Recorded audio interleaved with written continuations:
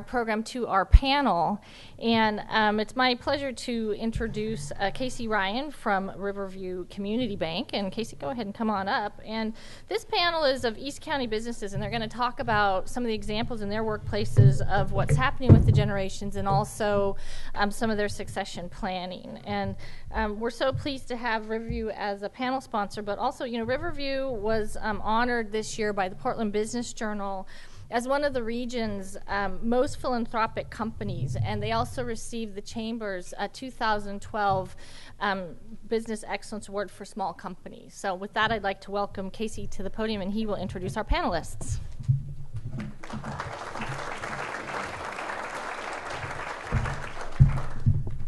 Nobody wants to follow Stacy, I can tell you that. I got one really quick story. So you were the only traditionalist that stood up, Warren. So last week I was going to grow my beard out, and Warren saw me at a luncheon and told me he was going to take me out back with a K-bar. And you notice I shaved. I'm not even sure what a K-bar is. So Lynn Stephan, I'm sorry. There you are, okay. And Mike Starr, please, Director of Manufacturing of the Boeing Company. I'm sorry, Lynn Stephan's the Manufacturing Training and OD Manager with Microchip. And Josh Hinerfeld, CEO of Organically Grown Company. Please welcome to the stage.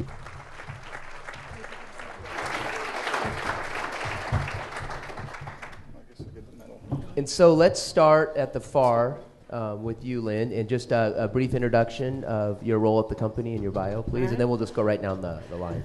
My name is Lynn Stephan, and I'm the Manufacturing Training and Organizational Manager for Microchip Technology. I've been with Microchip for 16 years.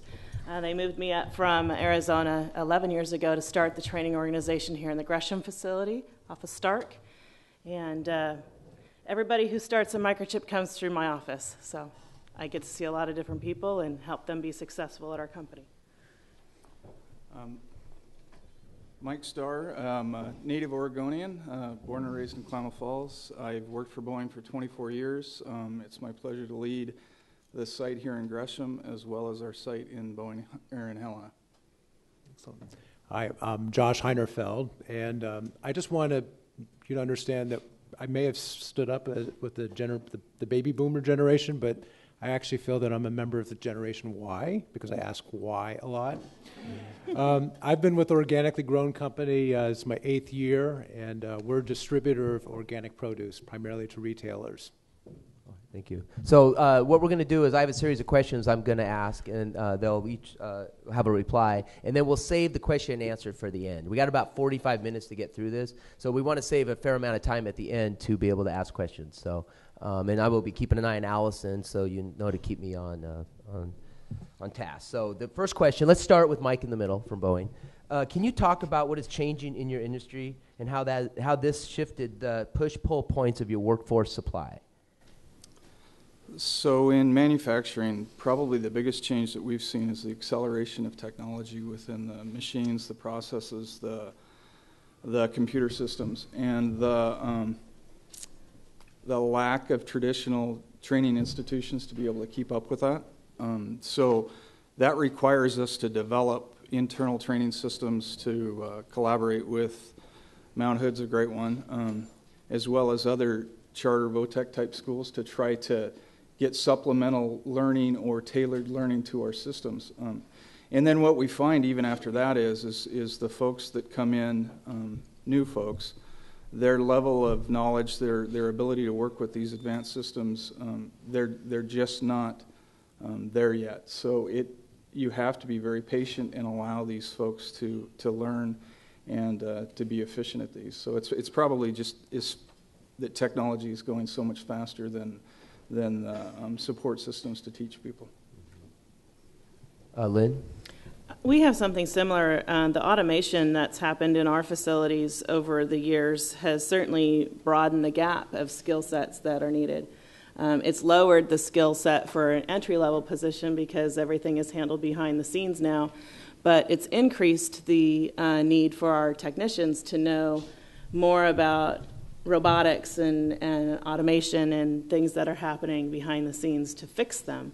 So while we see we don't have so much of trouble of having new hires come in as entry level, we're going to run into a situation where we lose that skill set of technicians to be able to fix these newer, faster, better machines. Josh? Yeah, so I want to kind of put our business in context. So I think compared to your two businesses, we're right at the decimal point. We have a little over 200 employees at this point. But what we're dealing with in our business is it's a really quickly evolving and growing industry. And just to kind of put things in perspective, the organic food industry was about a $3.6 billion industry in 1997. And by 2011, that was a $31.5 billion industry. So you've got an industry that's growing at almost 16% compounded annually. We've been growing just as fast, and so our issue is managing growth, and how do you evolve? It was a small business to keep up with the growth and mature the business. So what I looked at this question, we're really looking at this at three levels. One is we've got the challenge of how do we build out our senior team, because now we've gone from in 8 years we've pretty much quadrupled our business. So I need to make sure that we're bringing in, senior leadership that actually has, the skills, the experience, the scar tissue that they've gleaned from, bigger businesses that they can then in turn, interleave with our company. In the middle level, what we found is that we need people with, trade experience in the organic produce. And really what we're looking for is when we bring people in from the outside is injecting some expertise that we lack and then working with talent that we're building from within. And then at the the entry level, we kind of do have a similar challenge in that we're becoming much more technologically driven in our company with systems, warehouse management systems. So we need to find staff that are adept and willing to work with the technology, and can hit the ground running. So we've got this kind of push-pull now at three different levels in the context of really managing quick growth. Anybody else want to add anything to that question? I think the other thing that we struggle with is hiring very quickly for when we upturn quickly. So our industry is maturing. 10, 15 years ago, we were growing double digits all the time. And so there was this expected growth every year, and that's now changed. We're a much more mature industry, and so our growth is slower. So keeping up with economic requirements and customer demand, when we have to hire quickly, and we don't always have enough advance notice to have that good pipeline in place. So sometimes it feels like we're catching up our behind. Okay, is that anything else? Okay. Second question, are you seeing a shift in diversity with your workforce, such as culture and age? How have you adapted your strategy to increase workforce productivity, retention, and leadership? Let's start with Josh. Yeah, it's interesting. Amy Bergner actually just joined us, who manages a lot of our staffing at the Gresham facility. So she can give me some looks if I'm off track here with the questions. But we've worked closely over the years with Cascade Employers. It's a nonprofit organization based in Salem that does a lot of HR, OD consulting, and one of the services that we used from Cascade is their engagement survey. So, typically every year we conduct this staff engagement survey, and what we found through this process is our staff is really, really committed to our mission and our core values, and that becomes kind of it's a great calling card when we're trying to recruit people. But once we have the folks on staff, the question is, what are we going to do to keep them there? And I think that the presentation about the challenges of dealing with a more diverse workforce really applies to us. We've got a very young workforce. I was doing that demographic analysis, and we've got a lot of millennials. And for us, what we kind of gleaned from that, the engagement survey is we need to find a way to make them feel really, really good and empowered in our workplace. So what are we trying to do? We were a company that started with a bunch of hippies. I mean, let's just call it, right? I wasn't one of them, but, I'm on the tail end of that generation. And, it's that what I call the aging group of the prime group of hippies who really are the keepers of the mission, the flame, and we're trying to find a way to how do we create that bridge really to the millennials? How do we take that founding generation who's really carrying the torch of who we are, why we exist, and migrate that to the new generation of staff? So what we're trying to do is really cultivate a structure where that can happen, where our founders feel safe, they feel respected in our company. We're doing things like with my VP of Sales and Marketing, changing his work schedule to give him a little bit more time off. And the next piece, which I could talk more about later, is we decided we need to make a major investment in what we call our organizational vitality. So one of our two big projects that we undertook this year is something called organizational vitality, where we concluded that if we want to be successful going forward, we have to be the employer of choice in this industry. And that means we've got to create a much more adaptable, thriving culture where people feel truly engaged. And this is going to affect our recruiting, our staffing, our onboarding, our training, our succession planning. We view this as a multi-year effort. And I'm just telling you, we're just kind of in the initial stages, and we're engaging a lot. But we have over 10% of our staff who are involved just in our study group. And we realized this is going to be a key for us to transform our business to the next generation. You mentioned the millennials. Mine was 100%, so everybody that reports to me are all millennials. So I had a meeting yesterday, and part of the meeting was what is and is not okay to text me. So, you know what I mean? Like you can text me if you're sick, but you can't text me if there's other things going on. I mean, we need to talk. So, and they were like, so it was interesting. So, go ahead, Mike. Sorry, Casey, I was thinking about something else. Boeing, we work really hard at making sure our wages and benefits are market leading. So we don't, but there's a trap there too. So, and we're heavily union, which is based on, service time. We do have every generation that we went through, that Stacy went through, and even though they are broad generalizations, I think that we've all seen exactly what she was pointing out. And the thing that we're trying to do specifically at the plant in Portland is understand how we can engage all of those, specifically with changing the way that our leaders behave and the way we engage the folks, so that we can get that incremental better out of every single person. So the wages and benefits, they keep people there, but that doesn't keep people happy or engaged. And we know that if we don't have that engaged team, they don't feel part of the team, they don't feel part of the tradition, they don't feel part that we all together create this thriving business, and we're going to be here for the next 100 years. We're not going to be here for the next 100 years. So that's the thing that we're attempting to do is change our leadership style and the mindset of the company, or at least in Portland and Helena, so that every person is heard, engaged, and is challenged, so that we can be better and better every day. Thank you, Mike. Lynn? I think Microchip falls in the same categories as these two companies. We do monitor our culture on a regular basis to make sure that we're keeping true to our core values, and when things come up, we address them so that everybody feels part of Microchip, regardless of what the generation they fall into. We, as Stacy pointed out, certainly fall into the group of baby boomers and older Gen Xers who probably identify themselves as baby boomers based on how they were raised, because we started in the 80s and 90s. So a lot of our workforce is in that age range where they're going to still be working for a little bit. We do purposely influx new blood, so to speak, with our NCG programs. We look for internships so that we can get the younger folk in, because we realize that some of those people are going to be retiring or moving on to other organizations, and share that knowledge.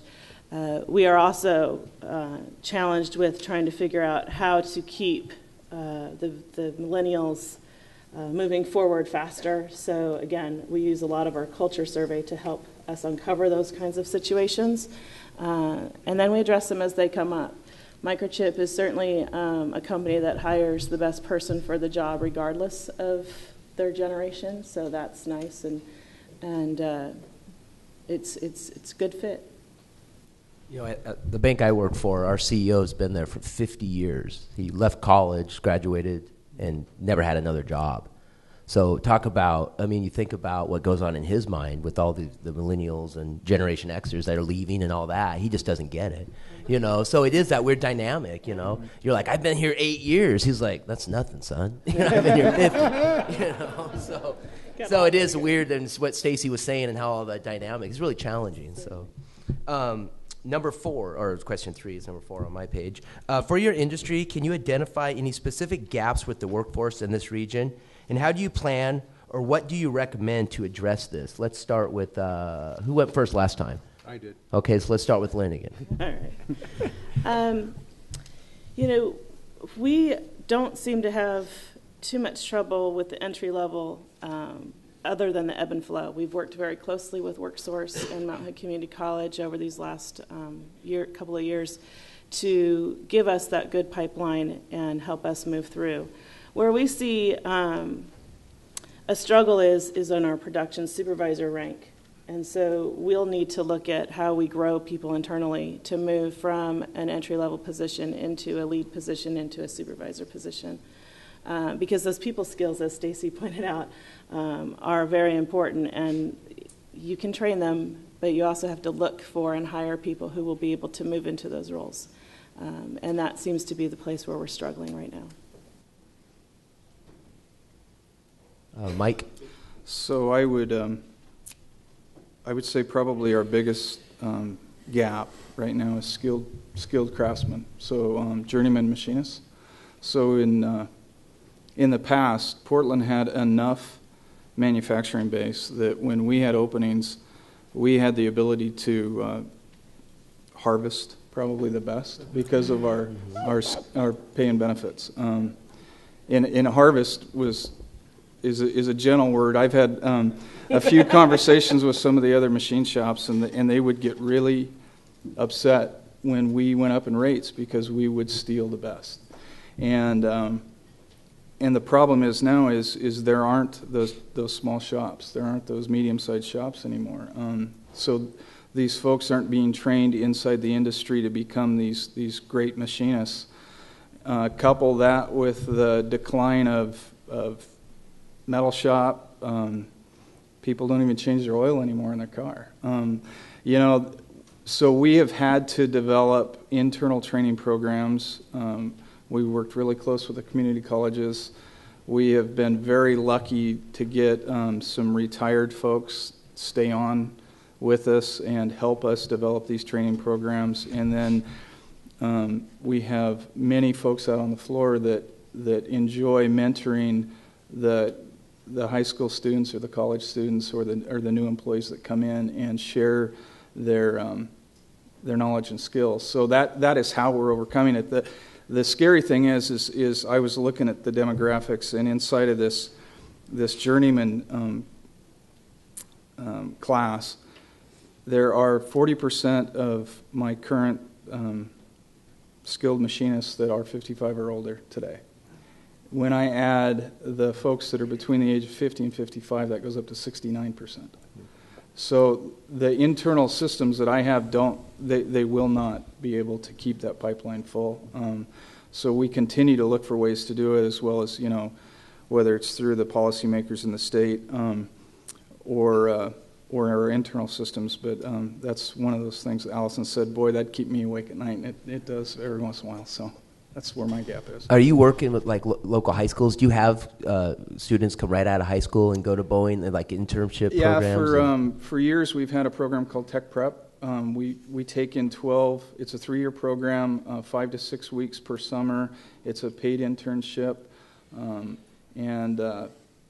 then we have the ability to direct hire them after that 3rd year. So it's a 16-week interview kind of. And we've been able to find some really, really good folks doing that. It's just the volume isn't high enough for what we see coming. So what's the plan going forward? I mean, if it's not sustainable, what's going on now? How? Well, we have to hit it at every front. So it's continuing to work with the community colleges, the schools, policymakers to try to get some of the formal or the classes back into the school, and then rely on regional. So we and when I'm state or United States wide. So we've in some of our skills, like gear cutter, we've actually advertised across the United States and pulled people out of the South, the East, the whole thing. So we're having to go broader and broader to get the folks. What's an average wage for a position of that? Well, the after you're topped out at a grade 8, it's $35 an hour, and then some industry leading benefits. So okay. Thank you, Mike. Yep. Josh? Yeah, I have to tell you, it was interesting. When I was asked to participate in this panel, I asked my HR director if she would take a first pass at the answers to these questions. And, I was looking at Stacy's presentation, and I thought, I wonder why she and I answer these questions very differently, because she's, on the border of being a traditionalist / a baby boomer. I'm really on the border of being a baby boomer / Gen X. See myself more as kind of a Gen X. And, so we had very different answers. So her answer was, at the entry level, we need people to show up to work on time, right? With a great work ethic, that they dress, for the job appropriately. I mean, just kind of real, basic, fundamental 101 stuff. And I'd actually suggest, and I don't, Amy, probably is a millennial, she might actually be more in that camp as well, which is, you're showing up to the job, dress right, have the right etiquette, etc. For me, I'm really looking in our whole staffing process is fit. It's got to start with fit, then aptitude, then skills. Because we feel, what we found is, if you find someone with the right fit, they're going to stick, right? If they have the aptitude, they'll not only fit, but they can stick and perform. And then we have to develop the skills. So what we're finding is, at the entry level, it's, we've got a challenge like anybody else in trucking of finding CDL drivers. It is really tough for us right now. So that's a strain. I don't have anybody's got a silver bullet for me. Let me know. That's an issue. With the entry level, it's going to be more on the job training, for our warehouse employees. Getting into the middle management, this is where our organizational vitality project is, I think, going to help us really build the infrastructure for more cross-training, more cross-department opportunities. We do have a habit, we've fallen in the trap of you hire somebody for a job and they stay in that role for a very long time. We know that to motivate people, to keep them to stick, that we're going to have to give them opportunities to rotate, and we're just beginning that process. Then we've got the challenge of how do we take the young and up-and-coming leadership and really prepare them for more senior leadership roles. And this is now where we're beginning to tap into industry training, like the Produce Marketing Association has leadership training, we've got one young buyer who's just started an MBA program, trying to be more deliberate and really helping fund their education. So that's kind of on the formal end. What I'd like to see us do more on the informal side is really, really help our staff on leadership development. I think this is really where our biggest challenges is. And this is where I think, I'm going to look to you as a community. I found in my own life, in my own career, where I developed my leadership chops was through volunteer work in the community. I think it's an opportunity where people can get out pretty early in their career and get opportunities to step into leadership roles a lot sooner than they might in a job. And so this is something I want to see our staff, particularly the up-and-coming middle and future senior leaders, get out there and get engaged in the community, take on those roles. I think it brings those transferable skills back to our organization. Josh, there's one thing you said that on the CDLs. Why do you think what's holding up people who don't want to get CDLs and drive truck? Is it just it's not a desirable job? The trucking, over-the-road trucking is just, it's very challenging, for tighter insurance rules, hours of service rules have become much tighter. It's just becoming a much more regulated industry. So historically, a lot of cowboys became truckers, and it's not, the current rules are not that conducive to a cowboy lifestyle. So it's a lot more structure, higher insurance rates. So, so we have that challenge of how do we make it appealing? For us, one thing that's, makes us appealing as an employer for drivers is people can come home at night. Right? That's something, right? Truckers hate to have to crash right over in a hotel far from home, and so providing that stability, that ability to go home at night is helpful. Next question. What characteristics are unique about the workforce in this region that present a strategic advantage for your company? What can regional partners do to best enhance this advantage for your company and prospective companies in considering our region? I'll start with you again, Josh. Yeah, so we're new to the area. So we've been in the Gresham area only 1 year. We moved from the Clackamas area. So I'm going to have a very short answer on this one. We notice here that we're getting a lot of walk-in candidates. We know that working in this area, our kind of business, organic produce, just resonates with a lot of young people, and the notion of being involved in something that promotes health. So that helps, but it's a work in progress. So I'll check back with you in a year, and I'll tell you what we find. Mike? So I would say it's probably the environmental consciousness of the people in this region. So, across the globe, the United States, there's more and more pressure on environmental responsibility. And Boeing's done many things over the last half decade to get there, and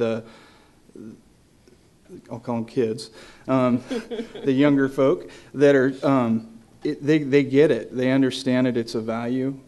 You don't have to, I probably identify more with a baby boomer than what this shows me. That I always wanted to see where was it on the balance sheet? Why did it make sense, dollar and cents wise? To these folks, it's a value. So there's no convincing that you need to do. So that's a benefit for us. And then I would say it's also just the environment here. You're an hour away from the mountain. You're an hour away from the beach. It's a great living environment for the folks. So it makes them want to stay and continue to enjoy that. So that helps with the retention as well. And the second part is that the regional partners. What can regional partners do to enhance the advantage that you have? Well, I would probably go back to my gap in workforce and the help that I think that my industry could use with getting manufacturing, some level of manufacturing back into core. The promotion that manufacturing is a great job, and that you can make a great life out of it, and that there's stability in it. That's the other thing that I think scares folks is if you go back to 2001 and look at the number of manufacturing jobs that have left the country. If you're a talented person and you're going to Harvard or Yale or Oregon State, what makes you want to go into manufacturing? Do you have a life in it? Is it going to stay? So I think it's the support of the policymakers, and then just the general tone of that we will support manufacturing, that we understand that it's a vital job, and that it's a good job. I went to Oregon State. I got to get that piece. Harvard, Yale, and Oregon State. I bet that's the first time that's ever happened. Casey, the reason I say this is I got a chance to go back to Harvard for an 8-week course a couple years ago, and many of the professors kept coming up to me to try to understand manufacturing and how we could talk to some of the MBA students that were going through their business school to actually go into manufacturing, because none of them were. They were all going to Wall Street. And so they were seeing that there was all this brain power and potential, and none of it was going to the middle America, what keeps it strong with manufacturing. Yeah. So that's why I said Harvard. It wasn't because of anything Thanks But for go clearing that Beavs. up, Mike. Yeah, go Beavs. Sorry, Casey. There's not anybody in this room would think I went to Harvard or Yale, believe me. So, Lynn? I think I would piggyback off of what Mike has just said about having manufacturing back in the schools. I would even question that adding electronics back to this area is hugely important for what we do in hiring technicians and having that skill set to be able to move into a technician position instead of an entry-level position. So I'm going to answer the question backwards a little bit. What you guys can do for us is help us with the electronics piece of it and increase that technical knowledge and help this region understand that electronics isn't TV repair. It's robotics. It's helping build semiconductors that go into everything that we use today as a technological economy. In terms of the first part of that question, what this region brings to us is experienced workforce. There are other semiconductor companies in this area that bring in skilled talent, and we can harvest off of that as we need to. We do have experienced technicians and engineers locally, so we don't have to necessarily go outside to get that. And the semiconductor companies are very, I don't know that they trade willingly, but we do beg, borrow, and steal each other's employees quite frequently over the years. The other side of that is that we have a very experienced trade contractor group that has clean room experience, because working in a clean room is very different than the type of manufacturing that Boeing does. And so having that available allows us to get our work done faster and keep our tools up and running. And when we do ramp, be able to deal with that level of construction of bringing in these huge tool sets to a very clean environment. I think the third part of that, because of the semiconductors in the region, we have third-party contractors for vendor support for our tool sets and clean room maintenance and protocols and laundry, because every time you take that suit off, it has to get laundered. Those kinds of support structures in the area, in the local area, keep our costs down so that we don't have to have it in-house and we don't have to send it out of state. So those things help us. Thank you. Okay, I have one final question, and this is one that Josh we're not going to ask this question to you unless you want to add to it as we get the other two have answered. In your industry, how are changing the way you manage your workforce? What tools, resources, and partners have been effective in this management? Let's start with Mike.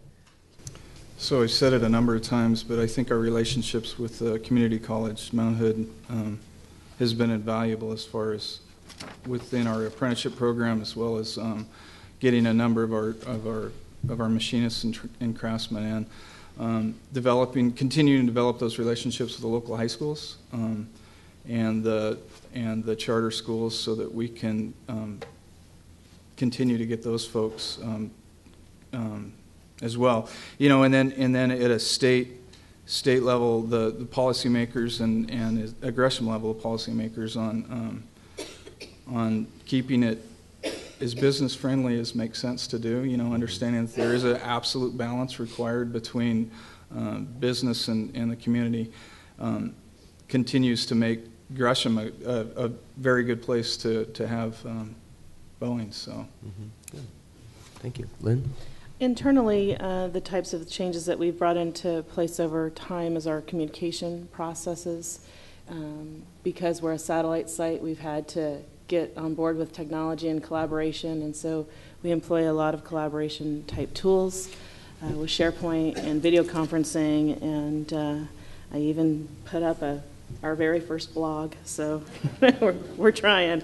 From the other side of it, we also instituted a learning management system that allows us to have knowledge available at the learner's desire instead of a scheduled event or having it be very planned out. We now have things available 24/7 because we are a 24/7 operation, and that allows them to get the knowledge when they want it and when they need it versus me having to work 24/7. I'm not pretty at 3 o'clock in the morning, let me just tell you. In terms of our external methods of how we've done things in this last couple of years. We've really looked at our hiring process for how we bring in entry level, and we've worked very closely with WorkSource and Mount Hood Community College in getting the right fit for our organization, because that's important, and having them come in and be the right person for Microchip. So that's helped as well. We've also started doing internships for the University of Oregon, and OSU as well. And this last year we just did SummerWorks internship program, which was very helpful in helping us reach out to the community and see that younger workforce that's coming in. Do you find the OSU students to be a little more advanced than the U of O? I plead the fifth. So, I just want to get it out there. I mean.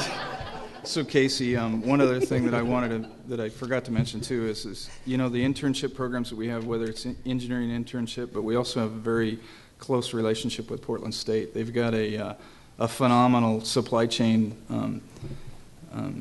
program over there, and as you can imagine, I mean, we buy raw material parts, systems from around the world, and it is a huge part of our business. So the folks that we have, whether it's through internships or hired out of internship from Portland State, they've just been some phenomenal folks. So that's another great relationship. Did you want to add anything, Josh? I would just add, I mean, actually we had a capstone team from Portland State this past year who did a project with our company in New Seasons. And I've worked with some pretty expensive consultants in my day, and this group did a phenomenal job. I mean, real value added. So, and I'm looking at that group thinking, as we're building out our management over time, I'm looking at that as a talent pool. We have in the past worked closely with Clackamas Community College when we were in Clackamas on basic workforce training. We also we're partly owned by an employee stock ownership plan, and this is a resource. It's more of a national resource. The National Center for Employee Ownership is a great resource. Not only if you're thinking about business ownership transition and thinking about setting up an ESOP, but a lot of their work is actually on organizational development and building ownership cultures. And so we tap them for resources. So our job, as a company here in Gresham, is to not to look to this community and go, what can you do for us? I mean, we're grateful to be here. I mean, the city of Gresham really put out the welcome mat and made our transition easy. I think our job as an employer is to figure out what we need and then talk to the Office of Economic Community Development and Mount Hood Community College and get guidance. Like, are we asking the right questions about what we need to do for workforce development? Are there resources that we don't know about that we should be tapping, and make it a much more of an integrated, interactive process rather than, what was us, we need to hire and train people. I want to see us be much more interactive with the community and the institutions and figure out how to develop a plan that works for both. Okay. Thank you, Josh.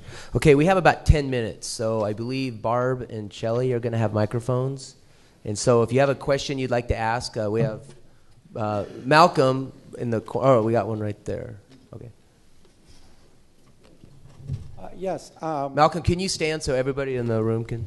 Thank you. Yes, thank you. One of the things I want to address is I'm going to use manufacturing as an example. There's a lot of perception is a big issue with attracting workforce. And in the case of manufacturing, you alluded to something that we've seen a decline in manufacturing over 30, 40 years.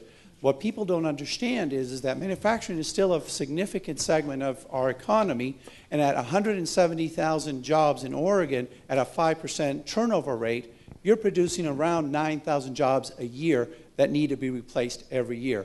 That's, even with a negative growth rate, you're producing more jobs than many companies that are growing at double digits. That is a misperception, that you lose a lot of workers.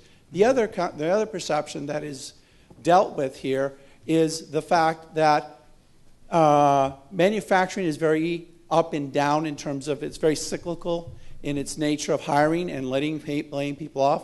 So much so that now HR managers, one of their biggest issues is how do we manage contingent workers. And what does this do to people wanting a stable job if they're seeing that industries like manufacturing are going more to the side of contingent workforce rather than full-time, long-term workforce? How do you manage that perception? So it's pretty easy on the second one because we don't hire part-time or contingent because it's union here in Portland. So the cyclical, I think that if you went back 10 annual reports ago in the Boeing annual report, you could absolutely say that it was a cyclical. Every 8 years, it was trough to peak. And but if you look at from 2002 and on, it is a ever increasing slope. And when we take a look at our 20-year outlook, there's $4.5 trillion worth of airplanes that need to be made in the next 20 years. So the outlook within at least airplanes is so good it's almost scary. And it's how are we going to do the work? I don't know how you turn around the perception that manufacturing is not a good, long, stable job. I mean, I've been in it for 25 years, and yeah, there's been some challenges, but it's been more growth and more opportunity, and it's been more of, okay, we're gonna go after this golden ring and let the silver one go. You know, it's picking which opportunities we're going to go after. So I don't know how you attack it at a state or a United States level to get the manufacturing appeal back. I think in semiconductors it is certainly cyclical, but I've been employed for 20 years in the industry. So I think when you find the right company and you find the right fit and you work hard, those cyclical ups and downs kind of even itself out. We have recently started hiring temp employees for our entry level, but we use that as a screening tool to make sure we have the right fit.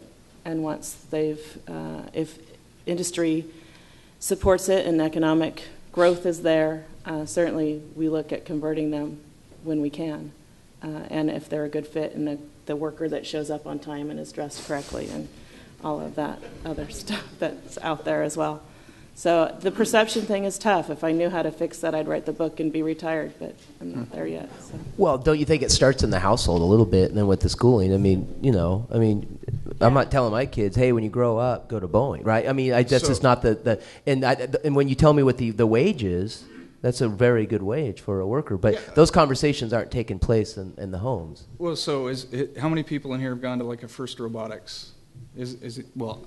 So one of the funny things is you go in there and the first thing that they start talking about to kids is that engineering is an awesome thing and that society has not done a good thing portraying who and what engineers are. I mean, whether it's the goofy shows on TV, they're always the geeks and the goofballs and this, or they're the mad scientists, or it's the image of what it is, and that's we have to work to change the perception of manufacturing, just like we're trying to do with engineering through First Robotics. So, did you have anything to add, Josh?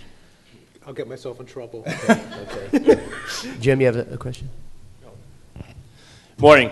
This question's for Josh. My name is Kyle with KG Specialties, and I really enjoyed what you had to say about volunteer and how that leads into leadership. It's one of the things that I wish I would have been introduced to a lot earlier in my life, volunteer work. So my question to you is, what are you doing internally to foster volunteer within your team and to get them out there in the field to do more of that, to see who the leaders will to rise to the top? Yeah, it's a great question. We question about what are we doing about promoting volunteerism in our company. We, at this point, we have a program where we we pay eight hours a year. We typically, it's not fully tapped. We'll have teams that will go out, particularly a bunch of millennials that will do work like I think at Blue Lake this past fall, we had a whole work party. I think, for me, it's really underdeveloped. As part of this, we talked about organizational vitality and building the leaders of the future. I think it's going to be part of the conversation. So, I'm talking to some of the younger managers. We have a very talented young man who joined us a couple of years ago as director of account management and sales. And he asked me one day, he said, I really want to get engaged in the community. And I said, absolutely, let me use my, role, because I've, know people in the community, to help you.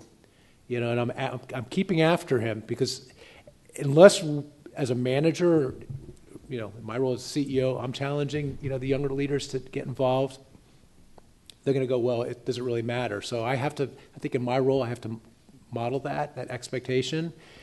Right now, it's still a little bit kind of catch as catch can. There's some people who are stepping up and doing it and others not. But what I find is, we have an individual in my company who's our director of sustainability and trade advocacy, who, since her early 20s has been in, volunteer roles. She has now already developed, she's got a national reputation. She actually started a nonprofit. We've got about 40, 50 companies in the organic food trade that are involved. And what's happening is that she is becoming a go-to resource. And, people look at her and go, you're a future leader of this company. And I think, she's modeling the behavior that I think others in the organization go, how did she do it? I want to be like her. And I think those opportunities are going to materialize as a result. We have just we have one more question, or okay, one more really quick question. Okay, thanks, Jim. Okay. Yeah, thank you, Casey. Good morning, Jim Schlachter, Gresham Barlow School District. In the education sector, as we work with our many employees, one of the issues that we're often asked to pay attention to is diversity in the workforce.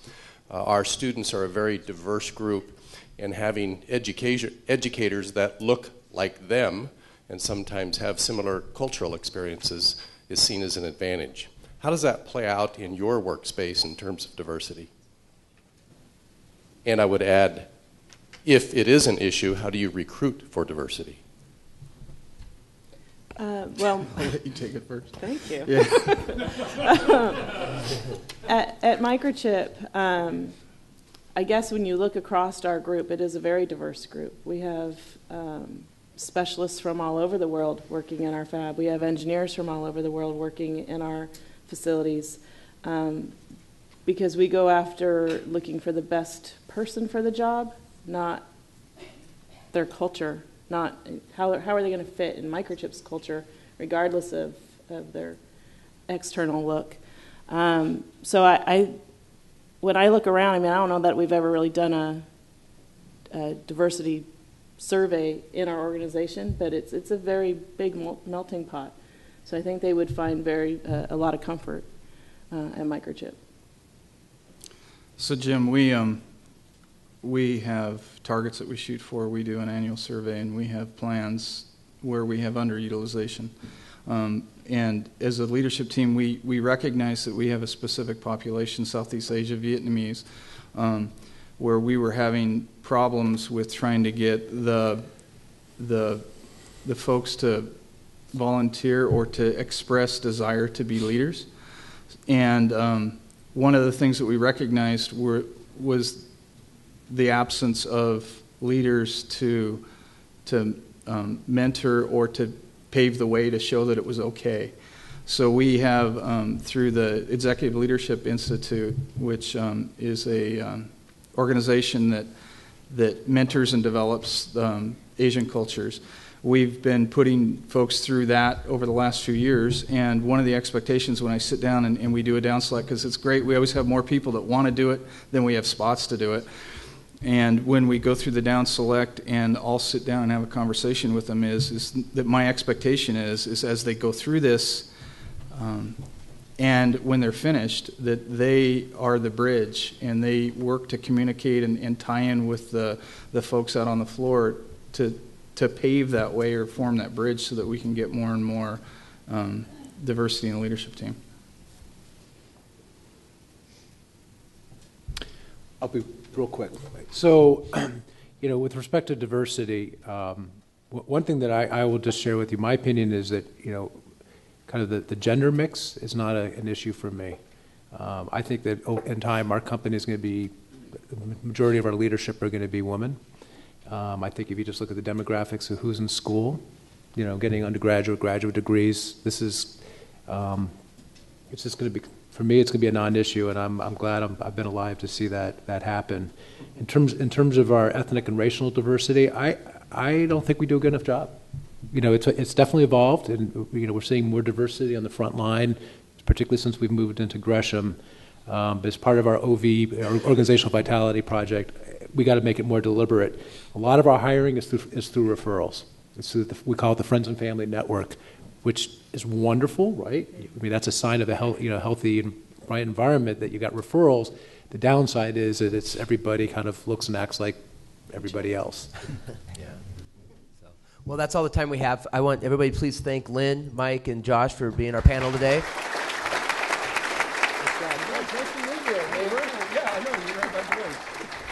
So now you're going to have about 25 minutes to a break to get to meet people and network and have coffee and water. Thank you.